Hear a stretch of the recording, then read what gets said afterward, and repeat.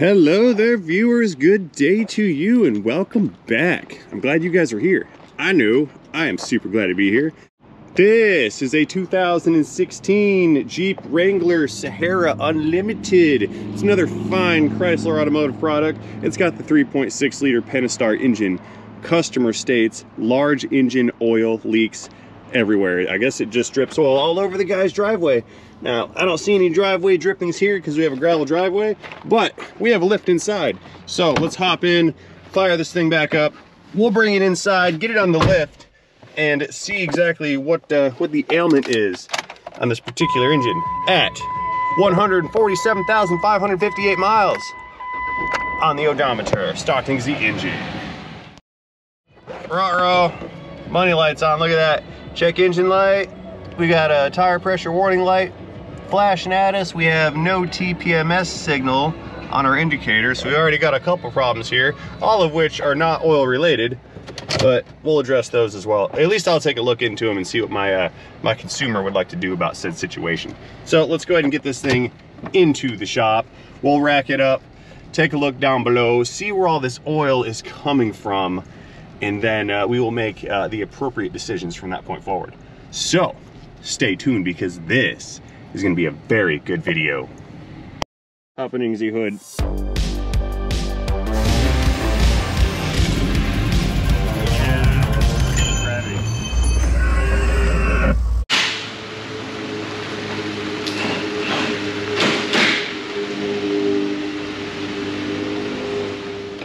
Alright, we're pulling in, winders down.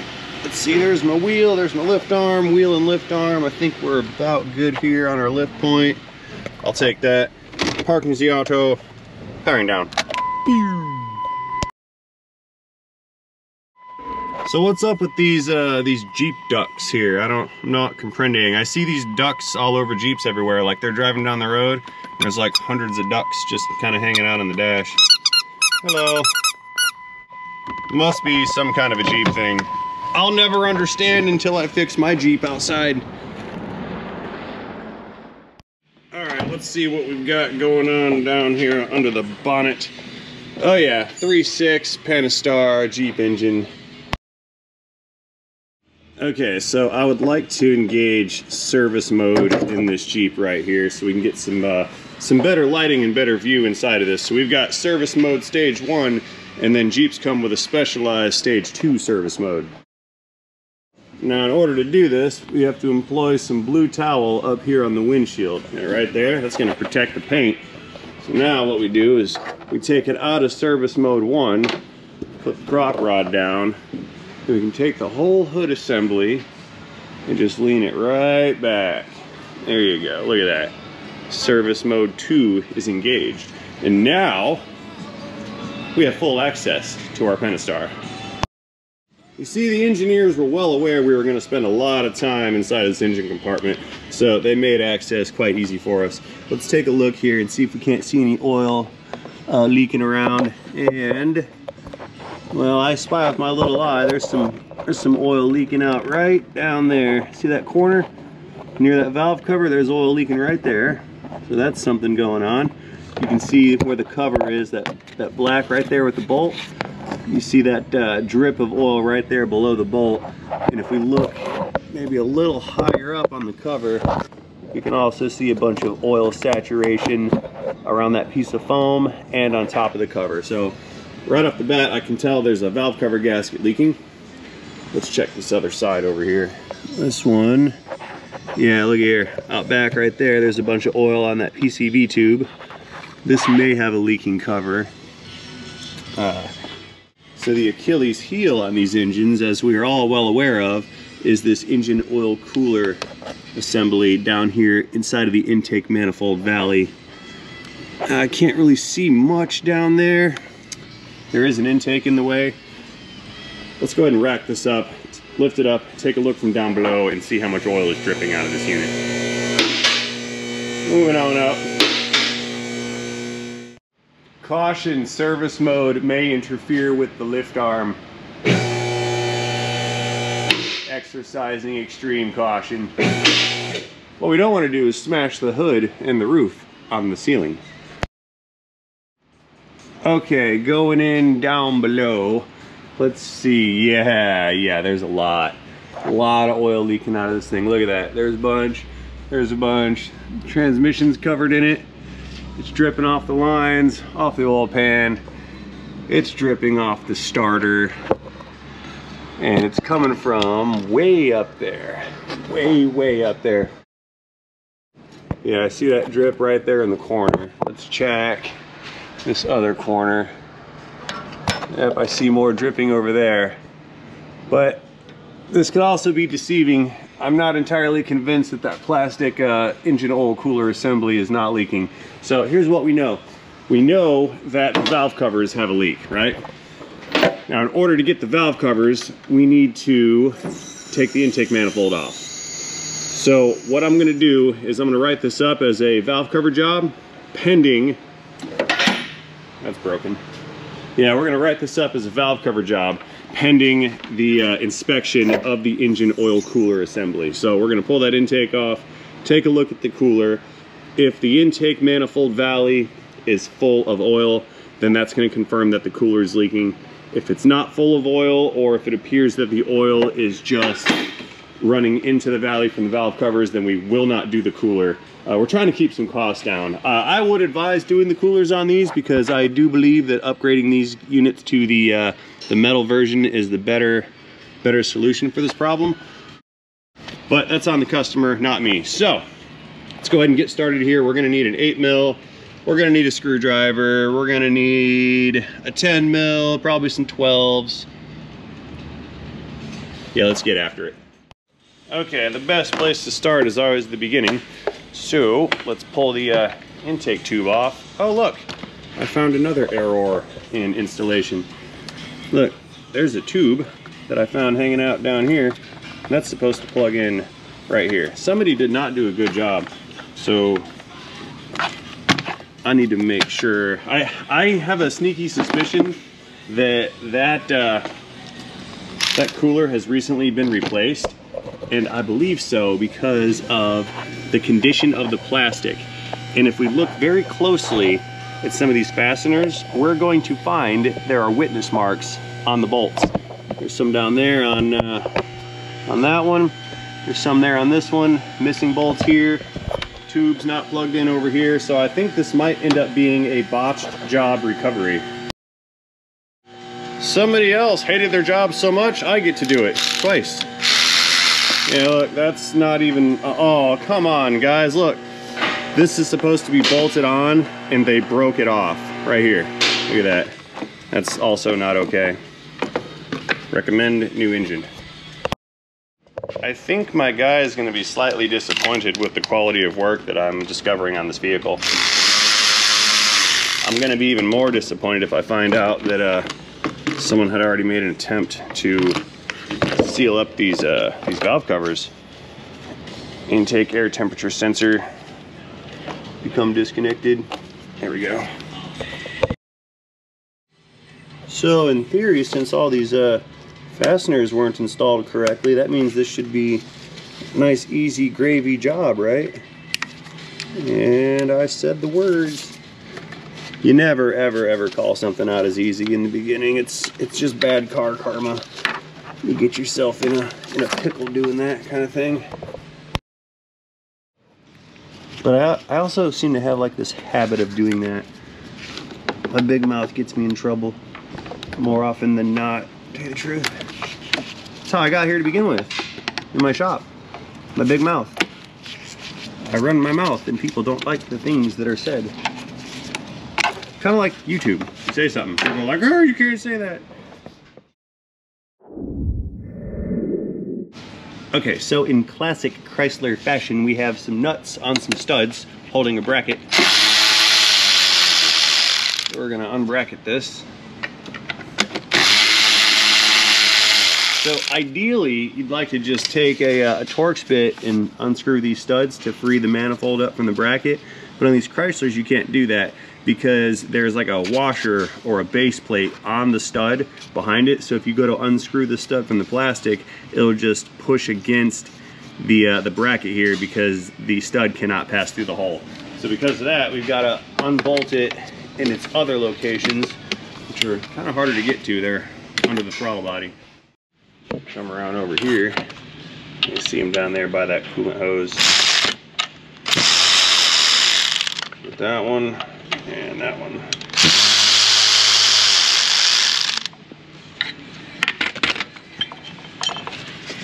And that's going to remove this bracket. I'll show you those silly little washer business things on the studs in a second. Get that out of here. Yeah, looky right there. See the studs? We've got a flat on the stud, so the stud can't pass through the hole. Okay, we've got a vacuum booster line. That's right here in the way. Let's pull. Yeah, I think we'll just disconnect the booster. Just pull the check valve out with it. There we go. Disconnect this guy from that bracket right there. We'll pull it back. And there's 2 more 10s on the manifold. Let's get those guys loose.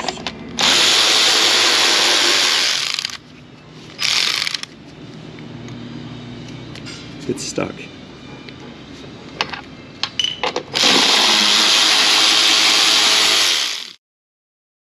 Okay, so way down at the bottom of this bracket, there's 2 more studs with what feels like some 13s on there. So we'll take these guys loose.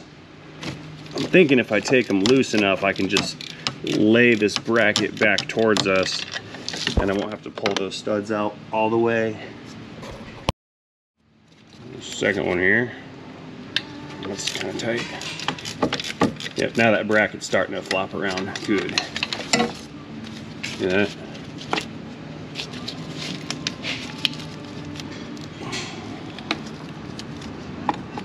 Take it loose.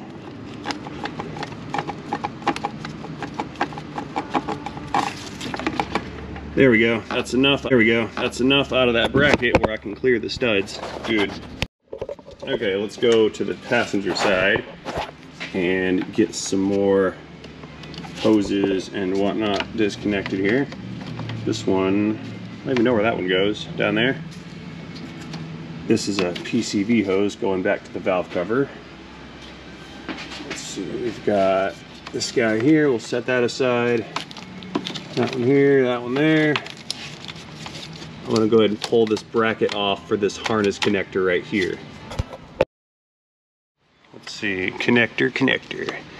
So the little tab that locks the connector in is already disengaged. So someone forgot to do that. Previous mechanic ruins Jeep. Got to pinch this connector here and here and then slide this collar back. There we go. That's how that works. Okay, that's out of the way. 2 more 10s right below us. That will disconnect the bracket.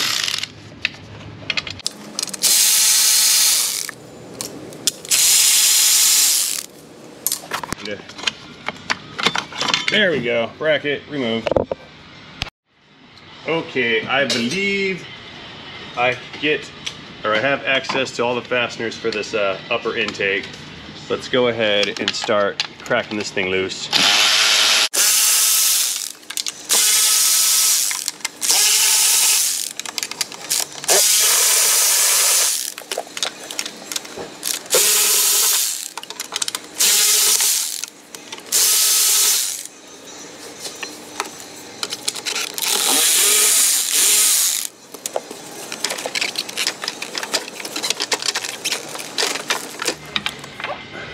Up and away, there we go. Okay, foam insulating pad over here on this valve cover. Let's pull that out of the way. So we've got these PCV hoses hanging out here. Let's disconnect, let's disconnect. Let's disconnect. These guys, that's the transmission vent, I think. That's the driver's side PCV, and then this one, that's gonna be passenger side. Let's go ahead and pull this guy out. All right, let's go ahead, because I can't see much with that upper intake off. I'm gonna go ahead and pull the lower out of here. And we're just gonna take a gander at what it looks like. So I'm gonna pull these coil connections off. Please come off, coils. There we go. The reason I'm disconnecting the coils is I need to get this harness out of the way so I can take off this lower. I'm gonna pop the fuel injector connectors, the connector retainers loose rather. It's a 2-stage connector. There's a little red piece that clips it all together. And then once you pull the red piece, you can reach the tab to pull the injector. And then this one in the back, I can't even see that one. That's missing the red tab. It makes this easier, kinda. Yeah, I think someone just did this job on this this lower manifold business. But we're so close to being able to re-inspect that I need to go in there and find out exactly what's causing all this oil. Yeah, I think I'm gonna pull the fuel line. It seems to be all that's left on this side. It's gonna give us a bit of a fuel spray here, but we'll be all right.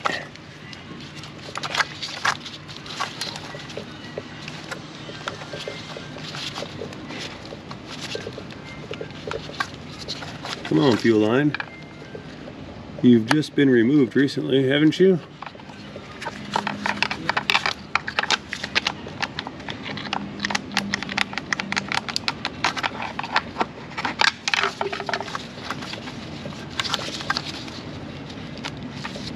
There we go. That's out of the way. Some more. Good. So there's only one fuel line. There's 2 fuel rails, one on either side, here and here, but the line is connected, or the rails are connected with this line here. So there's only one fuel line. Anyway, we've got 1, 2, 3, 4, probably 8 more 8mm, and that's gonna pop out this lower manifold. So let's get these guys broken loose.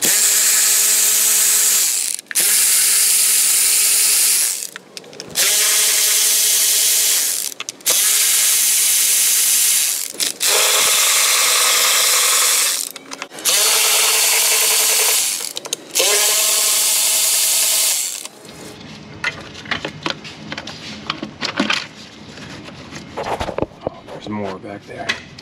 Hello, darling. Hello. What's up? I have your coffee. You brought coffee? I love it when you bring coffee. Coffee's great. I'm here for my mandatory. Your mandatory appearance? Yes. Hang on a second. Okay, you're busy. Well, it's not that I'm busy. Don't put yourself second nature to me here. Here, let's set that down. Go take a quick coffee break. Hello, darling. Hello. We were all waiting for you, especially for the coffee. Thank you. Hi, bye. Are you nervous? You nervous? Don't go anywhere. Go away. Don't go anywhere. So, we have our lower manifold, and I can't really tell how long these gaskets have been here. These could be the originals. I'm not sure if they come blue or not. But here's a couple things I don't like. It's not the end of the world, but this bolt hole was missed once upon a time, and the threads started digging in over here. So that's all nice and chowdered up a little bit. That one's a little chewed up. I mean, they are plastic threads and everything. This one's starting to crack right here. See that? There's a little crack right there in that one. Yeah, not exactly the greatest. I'm sure it's fine and it'll work, but it's just testament to previous work quality. Anyway, this is what we're looking for. What we're looking for here is this lower cooler assembly. Now, this appears to be a brand new cooler, and the owner of said vehicle thinks it's a brand new cooler, or they said it probably is a brand new cooler, or it is, but I'm also seeing a bunch of oil pooling up under this manifold, and there's a bunch of oil pooling up on top of this manifold. Look right here. Something fell. Yeah, that's oil right there. And that's actually clean looking oil on the top of this unit. So I believe that this manifold is leaking, even though it's new. And look at down there, there's a bunch of oil at the bottom of the valley too. You can see it pretty clearly next to that hose right down there. See that? Yeah, there's oil all over the place in this thing. Okay. Okay, teardown continues. I am going to recommend replacing this oil cooler assembly with the aluminum one, but now we need to keep going and see what kind of condition these valve cover gaskets are in. Because I know they're leaking.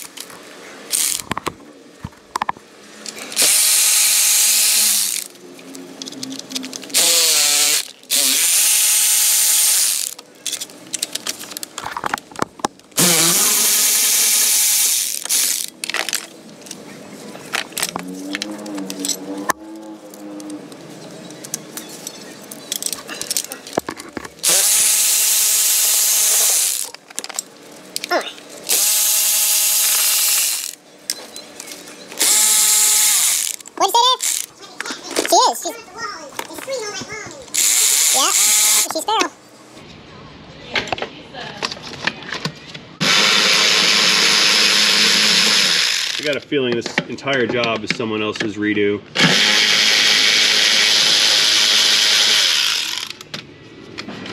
Oh look, it appears that Chrysler has employed engineers from Saab or Volvo.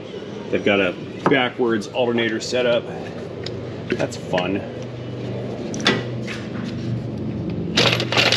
Oh yeah. Yeah, let's... This is... What is this? No gasket in there. Yeah, look at here. That's fresh RTV. Someone came in here before, took this apart for some reason, and then reused the old gaskets, I think. I mean, I guess that's okay, but these are kind of super spongy. I don't like them. All right, while I'm here, let me pull a spark plug out and just see what they're looking like. Just to find out what we're working with here, because now we have no absolutes. There's things that are not exactly done to perfection. Champions, we have champion plugs in here. Things like all the bad signs. I'm not putting this in. I disagree with champion plugs. They're just yeah, free, but it's a Chrysler and that's what goes in there. And I'm like, yeah. Not gonna do it. We're just not gonna do it. Okay, so we've got one side disassembled. Let's go pull this other side off. I think I'm gonna have to pull the battery and this battery tray business right here in order to get to the bolts on this cover. Not so certain, but I think that's what I need to do. And I also think I'm going to have to go ahead and disconnect these heater core hoses. So since this cooler is gonna come out, I know that this coolant hose has to be connected, which is connected down here to the water pump. So I think I'll just drain this cooling system down here at this hose. That way, the line that I know I need to have empty will be empty, and I won't have to spill coolant everywhere. Come on, clamp. Yeah, it's bothering me. There we go. Give that kind of a bit of a twist here. Break it free. I've got a drain bucket down below this line right here, so we're all good on the spillage.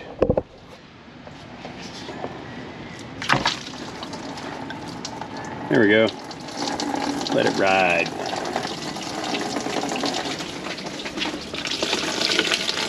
Perfect.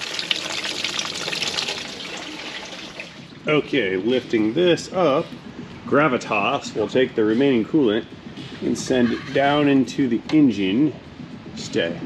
And that'll just drain out right there into the bucket. Good. So now let's go ahead and get these 3 coils off of here, and then we can, I'm gonna try to pull this cover off without taking the battery box out of there. Maybe I can, maybe I can't, but we'll see. But yeah, that's next. Pull's gone, valve cover off. Okay, 10 mil. Yeah, and I did go through and disconnect all these when you guys weren't looking. It's kind of a big job, even though it doesn't look like it.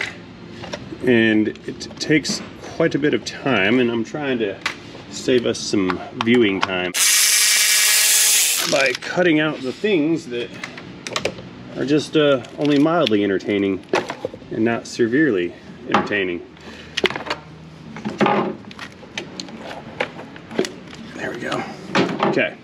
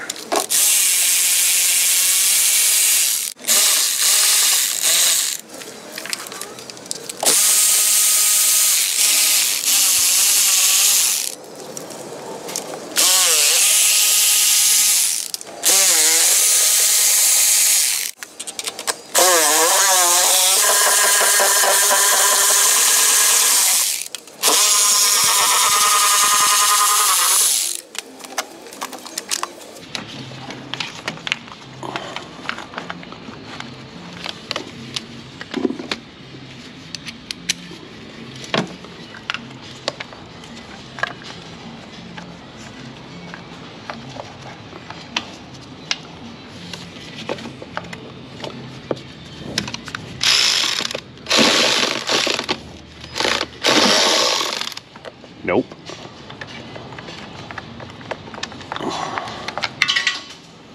Nope.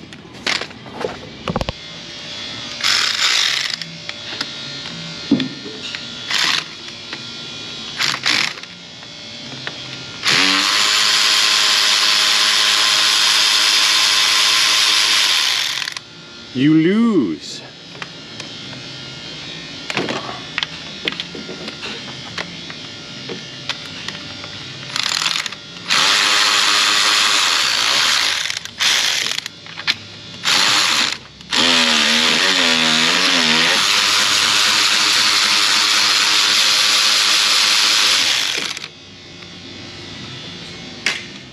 And we shall not forget this cam position sensor back here. The one with the Torx bit.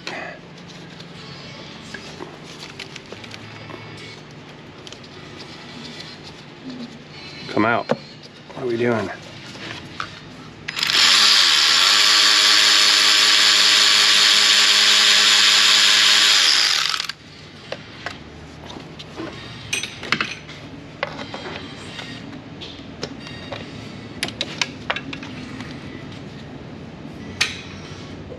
Let's go ahead and get a pry driver under here and kind of crack this thing up and away. Maybe. Up front here is where it's RTV silicone sealanted in.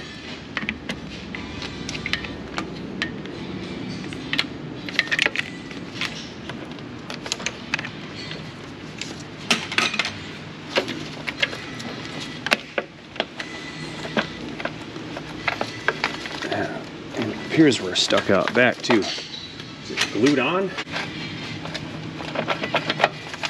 What are we stuck on here?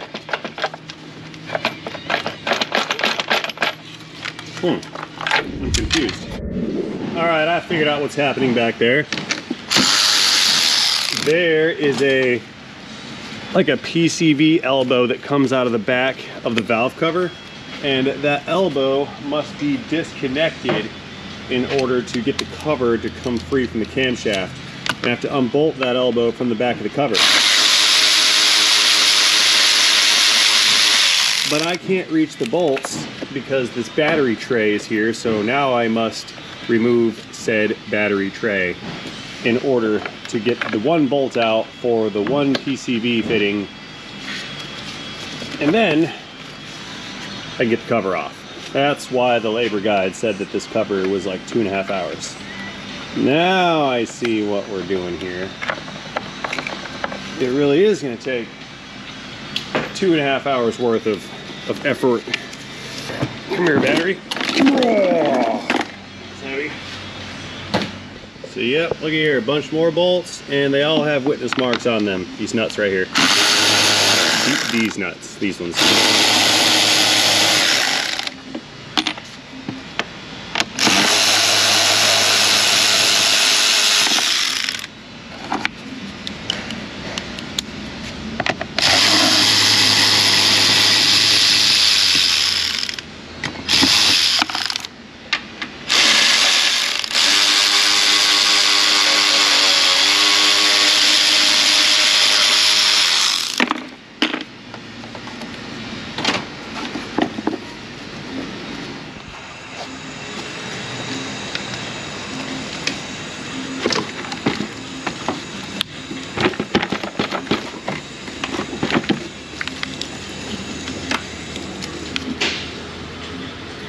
I have to disconnect everything. This is getting real fun real quick. I just need to go back through there just to get a hold of one screw. One single screw. Good job, Stellantis. Thanks, guys. I don't know if y'all could have made this any harder to work on. I mean, seriously, you guys should get like an award for this. Oh yeah, you've been JD Power awarded all kinds of stuff in the past for your innovative creations and breakthrough engineering techniques. You know, because you switched to plastic instead of metal, things like that. JD Power, good job. That one. I'm now removing the fuse box. You know why I'm removing the fuse box? Because I have to take the PCV system apart. And we always have to remove the fuse box when servicing the emission system. Always. Well, I've come this far, might as well keep on going. There's one. What do we got? One more in there. There we go. Got it. Look at that. Oh, no, not yet. There's still another one.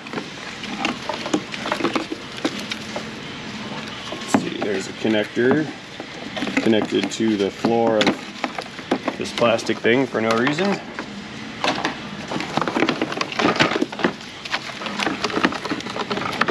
Here it comes.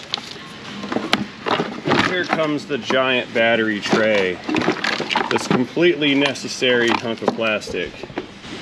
Yes. All because of one fastener. There it is. Look at that. That's fantastic. Look, now I can see the engine. Yay! So let's get back to that one bolt that I need to get back to, which is, I mean, it's down here somewhere. Now, let's take the wiring harness off that. Yeah, there it is. It's right here. That is where it is located, right there. There's the PCV elbow, and the bolt that I need is right here. That was wonderful. I bet some of you were scoffing at that 2.5 hour labor estimate or whatever that I mentioned that the book calls for this one side and this cover. Didn't you?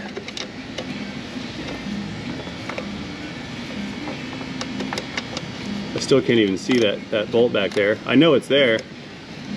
I can't see it. I can barely feel it.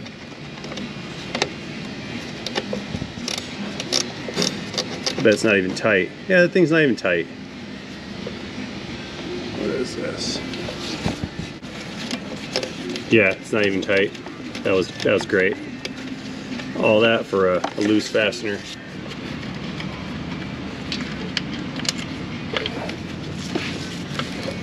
Yeah, this is what I needed to get.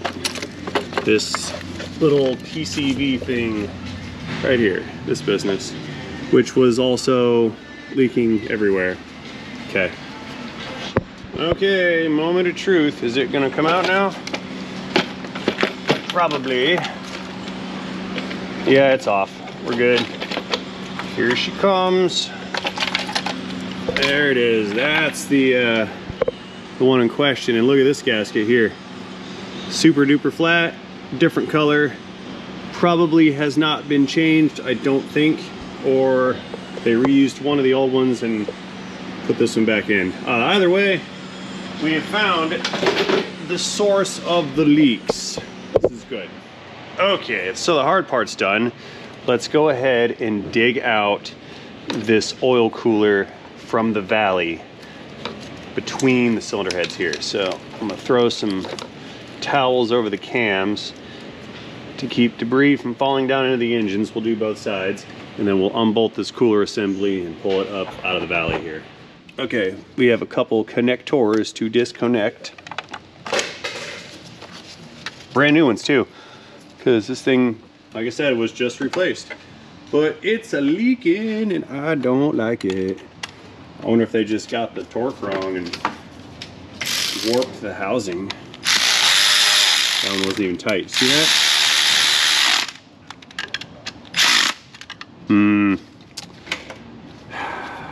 But it's also leaking at the top. I was changing my mind in my head just now, thinking maybe this is just not tight enough.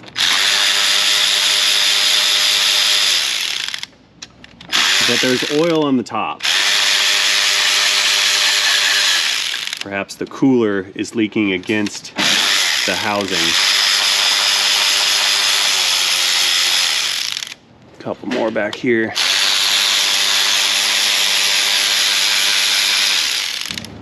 One more here. Okay, so what we're gonna do is get a hold of this thing, wiggle it up and out. Yeah, look at that, that's too much oil down there. This is not okay. Something's wrong with whatever this plastic business is here. That's our sensor, and we've got one hose connection here to contend with. And then we're gonna kind of give this a bit of a closer, in-depth look. Let's see if we can't figure out why it's leaking. So what I need is some pliers on this clamp. That clamp's awfully sideways. I hope the guy that owns this didn't change this, because I've kind of been making fun of this the whole time, and I'm gonna feel bad if I've been making fun of my customer. Spilling some coolant. All right, so we are now free. All righty, so over here on the bench, taking a look at our O-rings. I can't really tell if these are in horrible shape or not.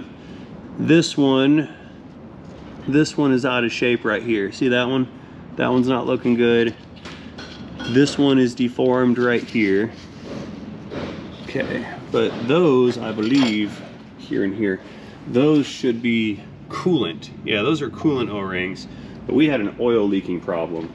So the oil on this is gonna be this O-ring, and of course the ones up top inside of the cooler. So let's just pluck this cooler off real fast and see how the O-rings look inside of that cooler.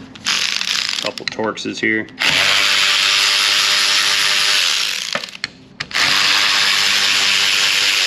These aren't super tight. I do hear a reverse click from the gun, but these don't feel the greatest.